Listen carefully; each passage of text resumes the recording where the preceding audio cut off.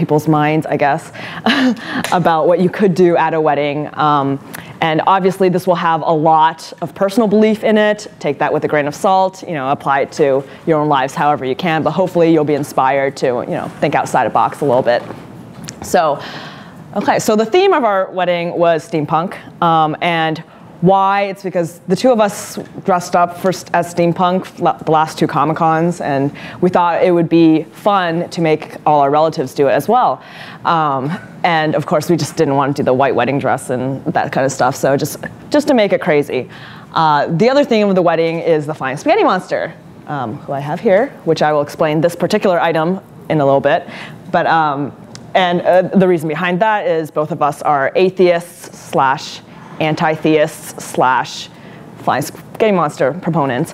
I do research in molecular evolution, so I'm very interested in evolution and everything, and hence the Flying Spaghetti Monster has been very crucial to us. And then also we kind of wanted, it's both non-traditional wedding, but as well as a little bit of an anti-traditional wedding. So we kind of purposely did things to be anti-traditional, and obviously, so we kind of played up the God theme a little bit, but using the Flying Spaghetti Monster instead.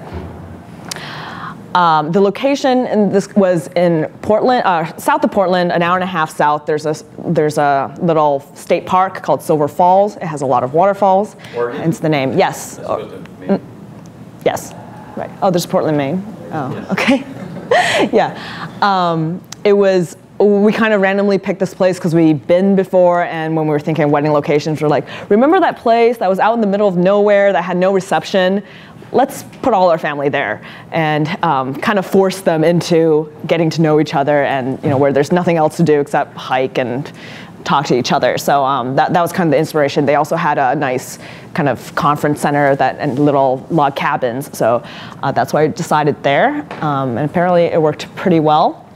So getting into some of the philosophy behind some of the things, what we did and what we kind of liked about the wedding. First of all, it's a party. It's not really a wedding. We actually did not do anything legal there. It was just a party for friends and family. So that made it a lot less stressful. There was definitely no bridezilla, maybe.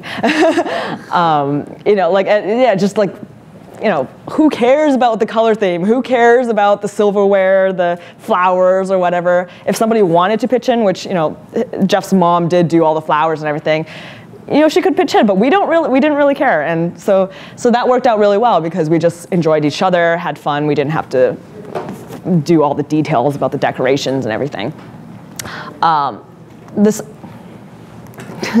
The second thing you kind of have to come to realize is weddings are so much for your parents, like even so much more for your parents than the people involved. The people involved, obviously, depending on your own personal, if you grew up thinking, I want this wedding whatever way, especially for females, yeah, you can get kind of crazy about it, but parents tend to be a little more crazier about it because it's all about, their child, they're reliving, their own marriages or whatnot. So my parents, 6 months out, started making videos of us and everything. And initially I'm like, that's gonna suck. That's gonna be embarrassing. I really don't want to see all these pictures of me. But I was like, no, they really wanted to see that. And it was such a huge thing for them to share with people. So one of the nights I did let them basically take over, and we watched a 20-minute video of me growing up, including a picture of me naked when I was 6 months old. Yeah. But it's so much about them. They ended up, my parents are Asian, obviously, and hence they really like karaoke. So we actually had a karaoke thing, which then a lot of my friends actually got really into. So it was kind of bizarre, but it worked out really well. Another thing, of course, is about bringing friends together. And the thing that we realized is, we had a bunch of high school friends. We had a bunch of friends from San Diego. A lot of high school friends we hadn't seen in a while. But because we are who we are, a lot of our high school friends are the same types of people as the people that we've now become friends with in San Diego. So the two groups themselves actually meshed really well because they also shared similar things, or were all very, very interesting people. So that was a lot of fun, and actually right after the wedding, everyone Facebooked everyone. So they made a lot of connections at the wedding as well. Another thing is just keep it easy. As I was saying before, like keep it a party, don't stress on the small things. Well, yeah, so we didn't really plan much, I guess. Like we booked the place a year out, and then literally like the week or two before was like, okay, I guess we have to like look over the menu and like decide what we're talking about. And so it was very, and actually June Spoon was saying that it was very crowdsourced too. Like people ended up pitching in, and things just happened, kind of like a bar camp, just meshed together. It was an unwedding. It was yeah, actually we used that term through. I was like, it's an unwedding. Keep it cheap. This whole thing, we ended up, it was like $7,000, and that's 48 people's room and board for 2 days and meals for 2 days. Yeah. I mean, the meals weren't extravagant. It was a state park, so it was in the middle of nowhere. But the food actually was pretty good, and they did a pretty good job. But it was kind of cafe style. You go up buffet style type thing. Yeah, I think it wasn't anything extravagant, but it did what it did, and definitely was very cheap on our end. And we ended up just paying for everyone's stuff for the 2 days, because otherwise splitting it up would be kind of a hassle. And then keep speeches short, because people don't like listening to really, really long speeches, especially in like Catholic weddings that go on for 2 hours. Yes. And then our main thing was to make everything different, hence memorable, causing confusion for the people, because everyone has an expectation of what a wedding should be, and so they want you to go along that lines of what they expect. But if you break all of that, they get really, really confused, and it's fun. It's fun for us, at least. They're kind of like really confused, but then eventually they'll find it fun, at least looking back at it. And then, as I said before, this is very anti-traditional, not just non-traditional. And so all of this is very, very fun. So prime example of that, when I first told my parents, they were like, what's steampunk? Obviously, and I'm like, oh, here's some pictures and everything. My mom ended up like for a whole month would go out, buy something, dress up, snap me a picture on her iPhone, and I'm like, no, not at all. Return that. So eventually she got it, and I was very impressed that my Asian family like really pulled through. You see like my uncle here with like an aviator hat, my two cousins even matching with little gears. There's my mom, my grandma, who actually really decked out, the top hats and everything. It was very surprising. A few of these I kind of like helped them to pick out their outfits, but many of these they just showed up, and I'm like, oh my God, that's amazing. So yeah, it was just poking at them a little bit, and they eventually really liked it, and Pushed them out of their comfort zone. Exactly. Another case in point, this is Jeff's dad. He used to be, he loves sailing boats and everything, and initially, given this task of theme punk, he's like, yeah, this is kind of stupid, whatever. Started looking into it and looking at all the costumery, so he incorporated like a nautical outfit, nautical steampunk outfit. He even has like a sword somewhere on his belt. He actually grew this beard for 2 months just for the wedding. So he like really, really got into it, which was a lot of fun for everyone. This is one of our other friends who went to Home Depot and made this kind of bionic arm thing. He actually is like a steampunk ninja. He has one ninja hat, and he actually did bring 2 swords. Checked it in his luggage, like a whole like Japanese katana and everything. Pretty serious. Did you use it to cut the cake? He did not, yeah. But yeah, like talking about very creative. So ceremony a little bit. So this is the guy who presided over our ceremony. He is an ordained minister, I guess, of the Humanist sect, one of those online things. He himself is also a part of the Church of Subgenius and Discordianism, if you're familiar with those. Very culty. So we, and one of our other friends made this outfit for him, which was amazing. And the whole ceremony, we talked a lot about how this was like a secular wedding, and you know, the premise that, you know, this is not the end all. This is just like the beginning of a relationship or whatnot. And we also try to do some traditional things where the women actually walked in first, and then the men walked in, well, danced in to a techno song. Various things like that. Anything else with the ceremony? I'm losing it. Okay. I'm just thinking. Okay. Yeah, what the actual thing that was said was that he said, I hereby, by the power invested in me by the flying spaghetti monster, I hereby pronounce you human and human. Yeah. Yeah. Mustaches are always great for a wedding. Mustaches on women are always great for a wedding. So this is the flying spaghetti monster thing. This is kind of a random concoction that I thought of and never really tested before the wedding because we ran out of time. But it's a maypole, I guess, event where, so, you know, obviously everyone gets a strand and they just kind of walk around in like various, you know, looping in between each other. So we made this flying spaghetti monster. And one of the, well, surprising thing, since I didn't plan it really well, obviously this is a little more skinny than it should have. But the other thing that was kind of nicely symbolic is as you keep going, the strings get shorter, so it brings everyone together. It was kind of cute. And then, of course, we bowed to it and everything.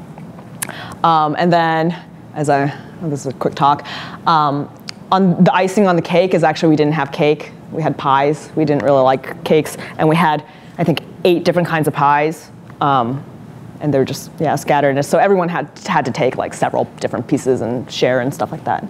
That was fun. So basically the whole theme of this is break free from traditional memes. So we're also, you know, based on the traditions and everything, we're so ingrained into thinking a wedding should be a certain type. And it's actually surprising that like even semi-religious people end up having a very religious wedding just because that's what everyone expects and that's what they expect as a wedding. And it's, you know, it's you can do whatever you want. You don't have to do anything. Like we didn't do ring exchanges, we didn't do bouquet tosses. Like all that stuff is kind of meaningless to us, and hence there was no point in having it.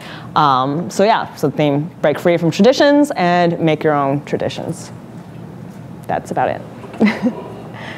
Any questions? Can you run this around for people with questions? Oh, do anyone have questions?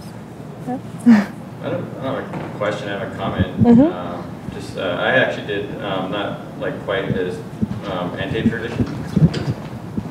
I didn't do quite as anti-tradition, but we had kind of a semi or a theme wedding with.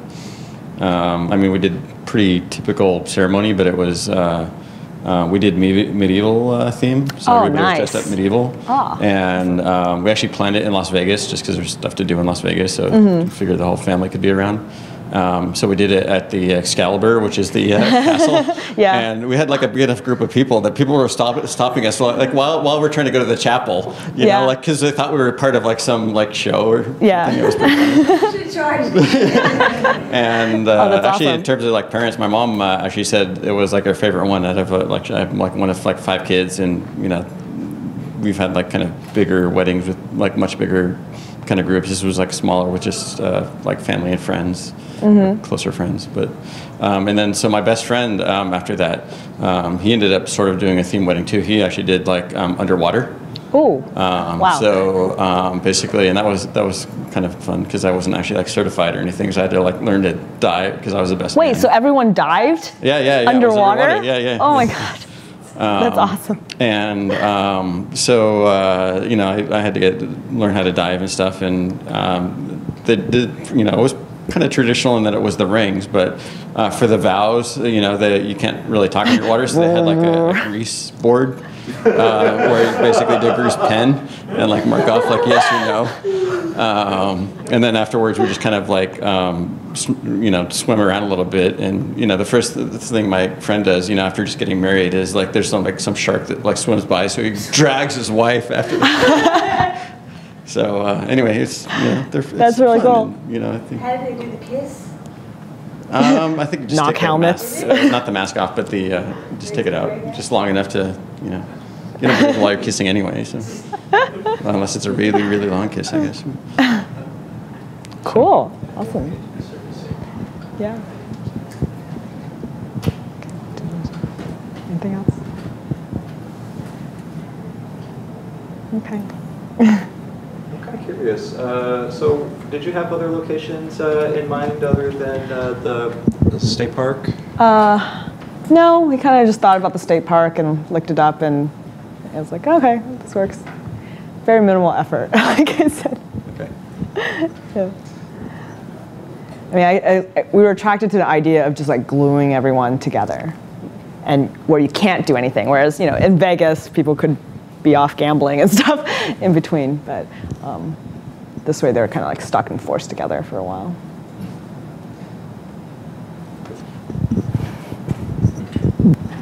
I'll just throw in, so I can be self-indulgent here. Here we go. Hi, me. I'll just throw in that, I've been to a lot of weddings. This was really, for me, the most fun. And it's kind of funny. Somebody was saying yesterday here that his bride-to-be sent him a photo of a wedding ring that costs more than double what they spent on their whole wedding. And Friday night in Portland, Saturday, Sunday, Monday in this remote place. It was just really a great time. I mean, I knew almost none of the people there, but you just kind of hang out with these people. And it was, the typical wedding, you talk to the bride and groom for, 3 minutes?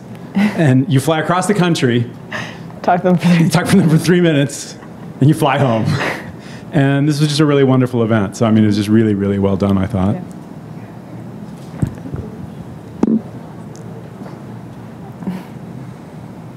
Okay, that's it. Are you guys getting I guess. married?